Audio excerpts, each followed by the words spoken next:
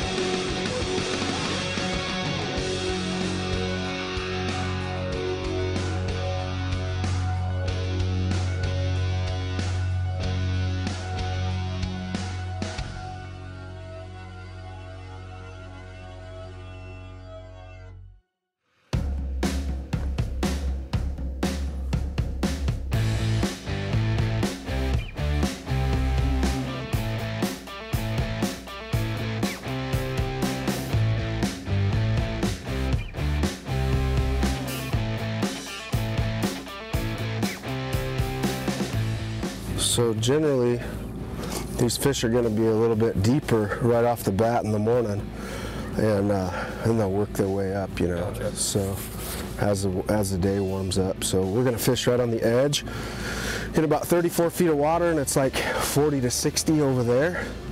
So we're going to pitch along the edge our jigs. A lot of times I got guys going both ways, but this side of the boat does better in the morning. It don't feel like a monster, but it feels like a nice one. With weather like this, it's March. Where we come from in the Midwest, it's still very cold at home. So this is the warmest I've seen since the fall. So you didn't lie to me, Austin. It was literally your first cast. It was my first cast, wasn't it? Yeah, that's a decent little fish. Nice. A little chunker. Nice that's good. Good, a good start. Yeah. You can see that this is a male, and he's kind of milking out right now. They're getting ready to spawn, and some of these younger males are they're real ripe right now. So they're hungry. We're fishing on the edge of the drop-off next to a feeding flat. We're looking for some big females for this show, but these are some great little males. I think it was 9 hours of travel to get here yesterday. We got in late tonight, or late last night we got in, and we're working on very little sleep. But this is my second cast this morning, and it's a good one. This is a good fish, Austin. I got Austin putting fish back. This is doing that stereotypical big walleye deal. Actually, it's a snag nice fish. Hooked a little funny. Yeah, hooked a little funny, but still a good fish, and they're all going back. You know, one of the things is when you're in a lot of river environments, and this is nothing different, is there's a lot of fish down there, but that's a river fishing environment. You'll snag some, you'll catch some, the ones that you snag, you're putting back.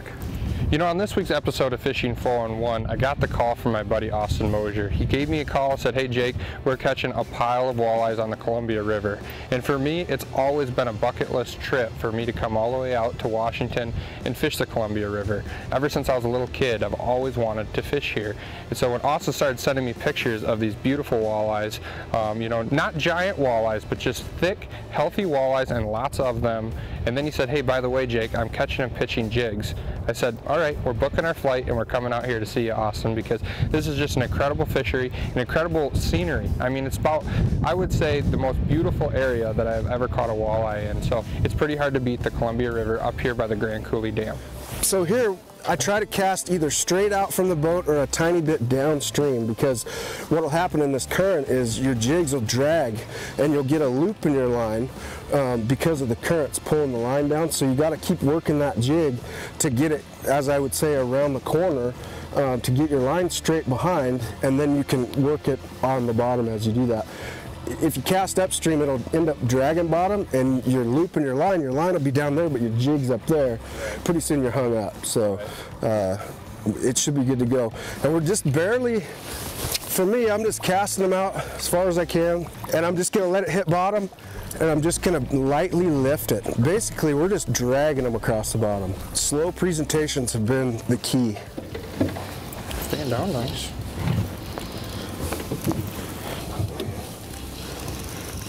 Oh, that's a better fish. Oh, buddy, look at that, man, the jig's gone. You're telling me you need a stinger hook. What is the point when they suck them in like that? Holy cow. There's a fish. Woo! And that's kind of what we're looking for. Let's pull him out of here, Austin. Woo! That one's got some girth to it. Yeah. Wow. You know, we're going to talk more about our presentations, the stinger hook and stuff, but right now this morning they're just chowing it. There's no question. There's really no point in the stinger hook when they're going to eat it like that. That's what I came here for, though, buddy. I know. Put my hands on a fish like that, so. Special considerations provided by Bill Lewis Lures. Special considerations are provided by ProCure, ruthlessly effective bait suns. Absolutely pile drived it, buddy. There was no question that was a bite. You know, this style of fishing, I've pitched jigs my whole life, but this style of what Austin's got going on is a little bit different. And he was literally just kind of walking me through it as I'm picking this up and learning as I go. And we're sitting there talking with one another, and it's a thunk. And that's what everybody loves about walleye fishing, that tunk in the line. That is why we do it right there, this rod and hand style of fishing. And he about ripped the rod out of my hand when he smacked it. There you go. A little eater size there. Yeah, on the stinger hook this time. That's a nice fish right there. You know, this fish actually came on the stinger hook, and that's why we have the stinger hook there, just right in the beak. That fish was not going to come off. We're fishing a little bit deeper water, and we're fighting them slow. We're going to keep a couple fish just for a fish fry here later, but we're putting the majority of the fish back. And if you fight these fish nice and slow in this deep water, they normally release pretty well. Now you can see in this situation, this fish's swim bladder actually popped. So he's not going to go back, and that's okay, because we can keep a couple for the fish fry. You talk about an eater-sized fish, that's the perfect one right there. And we'll put him in the tank. So they're feeding on crawdads, crayfish, otherwise known as crawfish. And pretty good diet they have. You know, they grow pretty good sized here. A little lower in the Columbia, they get a lot bigger because they have more food. So they have a shad run down there. They have a lot more smolts. And we don't have a ladder with these two dams, so we don't get a lot of smolt production in this area. So that's why they get them a little bit bigger down there in Tri-Cities. But these are quality fish, and I'm happy to get them. Big mouth coming up. Oh, on a jig rod. It doesn't get much better than that right there. Look at that. You can see that they're very hungry. So what we're fishing with is a crawdad imitation, and so it has, you know, that crawdad imitation look, and they're feeding on those pretty heavily right now. So it's a fun way to get them right there. A little football head jig and a crawdad imitation with a stinger hook. We haven't needed the stinger hooks today. We haven't needed them. They're just engulfing these baits. You know, I want Austin to talk about the advantages and disadvantages of vertical jigging versus casting in this application, because the area that we're fishing on the river right now, you absolutely could do both. You could vertical jig these fish, or you could cast like we're doing in this situation. So a lot of the guys in this area, they vertical jig, and that can be very effective as well. But for me, I do a lot better casting these jigs. We're fan casting as we work our way down through the water, and what that does is it covers more ground in each pass that we're doing. And by having our line angles out there at a steeper angle, that crawfish imitation looks more lifelike, and the fish seem to, you know, they trigger better on that. That's for me. And definitely you can catch them vertically jigging, but we're steadily outproducing a lot of the guys in this area with this presentation. This one feels like a pretty good fish. And You know, we're just working this edge. These fish are just right under the boat right now. We're in 30 feet of water. Our last pass, we drifted down about 38 feet of water, and we caught a couple of smaller fish. So we worked our way up onto the flat, and this is where we've been catching these little bit bigger fish. I just inhaled that jig too.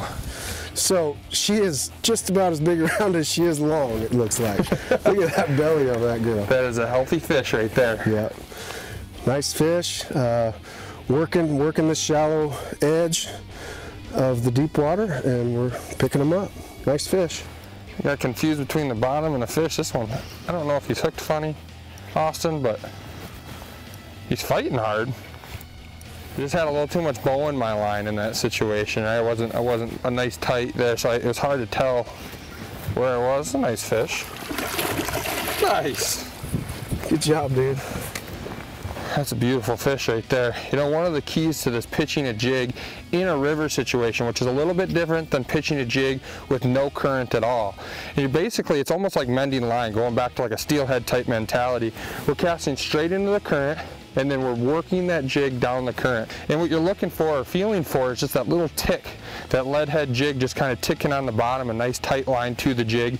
In this situation, is a little too much bow in the line, but all river jig pitching is the same, trying to keep that nice tight line in good contact with the bottom. You'll catch a pile of fish. Special considerations are provided by Cisco Fishing Systems and Striker brands. Go early, go late, go prepared. Special considerations provided by Fish Hawk Electronics and Daiwa Corporation.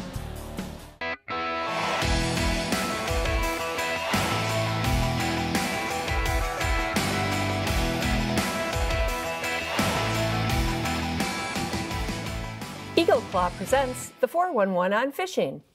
You know, in Fishing 411, we fish a plug called the Maglip an awful lot. We've used it to catch just about everything you can imagine. Chinook, coho, lake trout, walleye. We catch a lot of different fish on it, and we get a lot of questions about what are our favorite colors of Maglip. And it gets confusing because they come in over 50 different color shades. They're all good fish catchers. But if you want to nail that down to 2 or 3 colors you just can't live without, let me help you out here. The first one I would suggest is something called Grinch. This Grinch catches everything. It's literally our go-to color. As you can see, it's a lot of chrome with a little bit of chartreuse and a little bit of green, and those are deadly colors for all different kinds of species. The other one that I can't live without is something called Gold Metallic Flame. And this is a lake trout killer, but the walleyes really love it. We catch brown trout on it. It's just a solid color everywhere we take it. And the third one I just can't live without is another chrome bait with a little red highlight on it. It's called NFL. And NFL has done a magnificent job of catching us coho, steelhead, walleye, you name it. Those 3 colors are going to catch you fish on the Maglip no matter where you take them, East Coast, West Coast, or any place in between. All right, so the same thing that Jake just did happened to me. As we're drifting down through the current, that fish sucked it in and I never even felt it. And I set the hook and we got some wiggle out of it. Another small walleye. Where are all the big girls at? I want to show you guys some big girls. I'll just let you swing that one in, and that'll be a perfect one for lunch there too. Yeah, that is about the right size, ain't it? So, in this case, on this one, the stinger hook is the one that got him.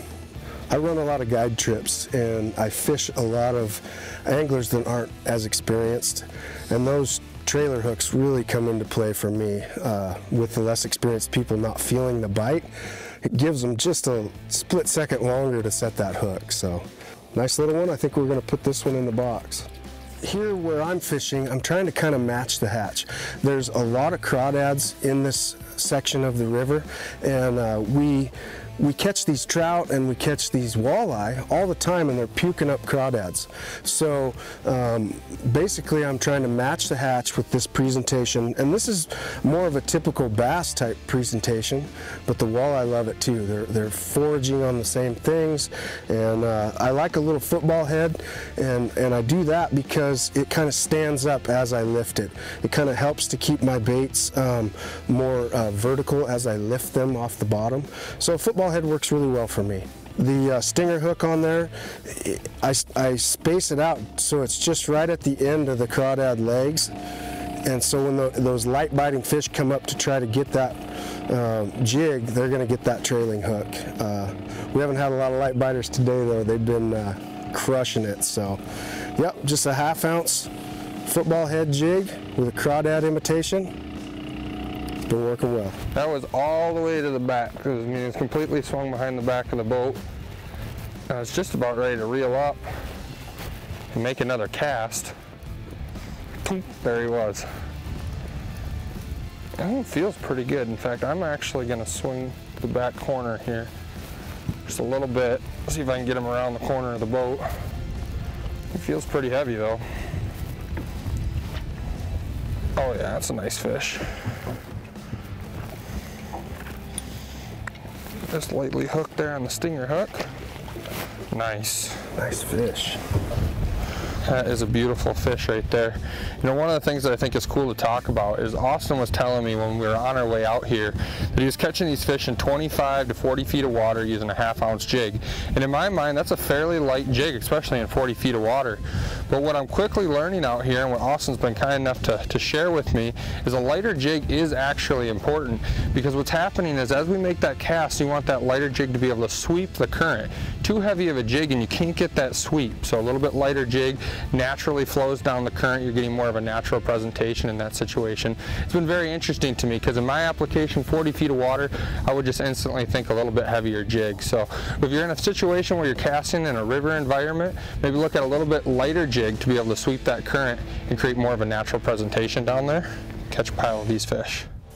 Special considerations are provided by Precision Trolling Data and the Lake St. Clair Walleye Association. Special considerations provided by the Ultimate Sport Show Tour, Michigan's elite sport shows. We'll make these long casts, and that's what, you know, I talk about braided line and how important that is. You can't have any stretch in the line if you want to keep these fish licked. It's hard enough to keep a hook in them as it is.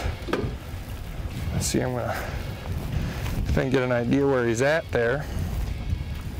I'll have Austin do the net work for me. I love doing a little networking. Thanks, buddy. That's the perfect type of networking right there. That's right. I hashtag that sometimes, networking. What's he got? Those are pretty heavy fish. Ooh, that's a nice one. Oh, that's yeah. a good looking fish. That's a good fish there, Austin. Scoop him for me, buddy. Nice job, Jake. Look at these fish, man. We have had a riot catching a pile of these today. Just thick, healthy fish. You know, we've caught a couple which I would consider big walleyes anywhere you go. We haven't put our hands on a giant, but the average fish that we've caught today, Austin, has been great. Thick, healthy fish. Doing it with a jig rod, which is my favorite way to catch a walleye. You know, my dad makes fun of me. He says, Jake, every time you catch a walleye, you say that's your favorite way, and that's true. But I'm telling you, a jig rod in my hand, I'm a happy man. This is a bigger fish. This is probably more of what we've been looking for. And she is taking line. Big throbbing head shakes, which is indicative of a big walleye. That is a big fish, buddy. That's the one we're looking for right there. Look at the belly on that thing. She's a fatty. I was really hoping to show you guys one of these. A little closer. Reach out. Austin, look at this fish, man. Holy cow. Now that is what the Columbia River's all about, man. That is so cool. Oh, yeah. These pre-spawn walleyes, they're so thick in the shoulders. You know, we talked about it before, but that hump right there, you know, when they start getting that flat forehead, you know, they're getting big. Thick, big mama. So we're gonna put her back, let her do her spawning. But I'm so glad she came in the boat and got to say hi, man. That is so cool. Okay, so the dam behind me here is Grand Coulee Dam, and it is a hydroelectric dam. It's one of the largest hydroelectric dams in the United States, and it holds back the water that's coming from Canada in the Columbia River. It's 155 miles long, Lake Roosevelt is, and basically Grand Coulee Dam holds back all that water, which in turn is the battery for all the other hydroelectric dams below us down to the ocean. There's a bunch of hydroelectric dams that go on down to the ocean. I don't know the exact number, I can't remember, but it's something like 20 dams. It's pretty awesome. It holds back all that water, and so it creates a bunch of power when it's dumping the water, and then in turn every dam below that creates power off of what they're releasing. So they call it the battery of the Columbia River, and it's a pretty awesome dam. It's one of the largest in the world. This fish just absolutely pile drived it. You hear turkeys gobbling in the background. Solid tunking line. You know it's spring when you're hearing the turkeys gobble and the walleyes are biting. Austin, would you do me the favor this time? I'll go ahead and net your fish. I'm getting a little tired of netting your fish, I'm going to be honest with you. So. Yep, I'll do that for you. Austin, this is a good one here. Is it? Good. This is what we're looking for. This is a good fish. Yeah, that's a good one. Wow, you can see him coming up from so long. Nice fish. That is a good fish. Austin, man, look at this. This has been a riot today. I really appreciate you showing me the Columbia River, showing me your home water. You know, we travel a long ways to get out here, but I appreciate you sharing everything with me today. Yeah, man, so much fun. Thank you guys for coming over here and seeing the Columbia River and what it has to offer. Absolute beautiful country here and lots of walleye. Hey, my name is Jake Romanack. You've been watching Fishing 411. We'll see you here same time, same place next week. Let's get these fish back. There we go. Closed captioning is provided by Lakeside Motorsports, Michigan's premier marine and power sports company. Fishing 411 is brought to you by Offshore Tackle, Lowrance Electronics, Starcraft Marine, Yamaha Outboards, Yakima Bait Company, Niagara Falls, USA, Smooth Moves, Bill Lewis Lures, and Jay's Sporting Goods. Healthy fish, doing it with a jig rod, which is my favorite way to catch a walleye. You know, my dad makes fun of me. He says, Jake, every time you catch a walleye, you say that's your favorite way, and that's true. But I'm telling you, a jig rod in my hand, I'm a happy man.